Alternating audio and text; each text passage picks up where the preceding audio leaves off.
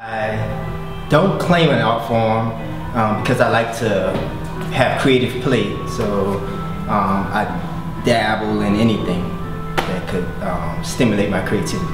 I'm from New Orleans and I'm born and raised, and I lived there until Hurricane Katrina. And so just after the storm, just seeing the devastation day after day, I thought that it compelled me to capture it.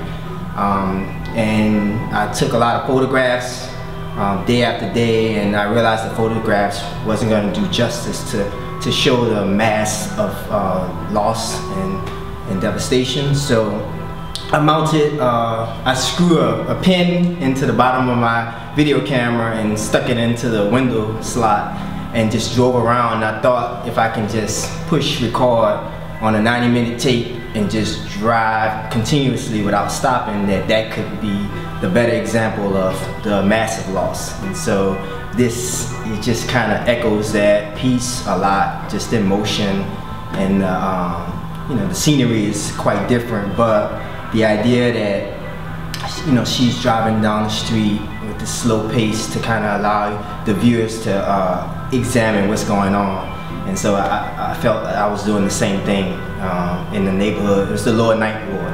And so I created a piece called On the Street, and it's just a drive-through of one of the more devastated neighborhoods in New Orleans. I think it was 15 days or maybe 20 that I just, every morning on my way to work, instead of going to work, I went there and just walked all around. And yeah, it's just, it introduced me to the idea of conceptual art.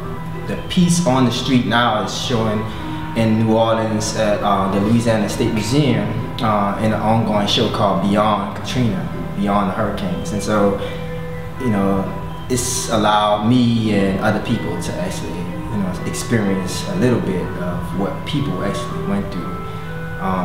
There was no people in the piece that I shot, and this is different, which it'd be nice to roll these things together if I get an opportunity to one day.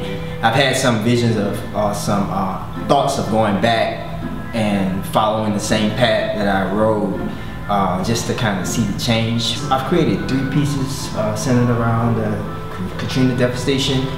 The other one was called After Disaster, which was again speaking about, you know, there's the disaster and then there's the turmoil that people have to go through afterwards, just to, you know, thinking about rebuilding. The first thought that I have, and I think this piece brought me there too, is to think about how children would envision a piece like this. Like, what do they get out of it, and what do they get out of going through tragedies? The first image I came up with, trying to think how they would think, would be that maybe a spigot was in the clouds and someone opened up the spigot and water came out, because that's the only way I think maybe a 5-year-old could conceive such a, you know, such a thing. And so with the After Disaster piece, I built a spigot out of old wooden parts, and out of it was spilling photographs that I captured in the Lower Ninth Ward, spilling out of the spigot as water onto the floor. And then I had like this sort of chronological path of me going back and helping my mom rebuild her house. I documented the whole thing